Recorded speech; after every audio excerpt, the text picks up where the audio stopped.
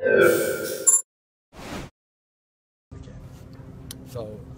that's where we are. We think it was an inconvenience to our students and our staff, but we're back in operation.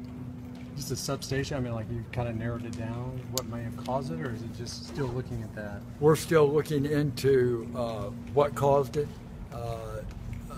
We have a substation that our power goes through. We generate it, it goes to that substation, then goes out to the campus, and we're looking into what caused that to trip.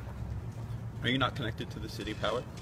We are connected to the city power as a backup, but we generate our own power. It goes to the substation, and then it's distributed to the campus, but it's also connected to the city power, and so we use that as backup power. We have an arrangement with the city, so it's the same substation. And so the inconvenience was just the priority things actually worked with the backups. We believe, we haven't surveyed all of our systems. We know our data center, our computers are coming back online, so it all seems to have gone with the backup power appropriately. But we'll learn more as we go through the day, and you know, we'll see if there were little glitches here or there. But we think all went very well. How long was the power out for total? Well, it went out shortly after 8 and came on about 9:30 or close to 10, about an hour and a half. And you haven't narrowed down the cause yet?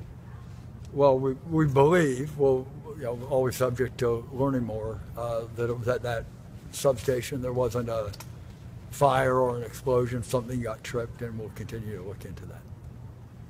How many buildings in all were affected?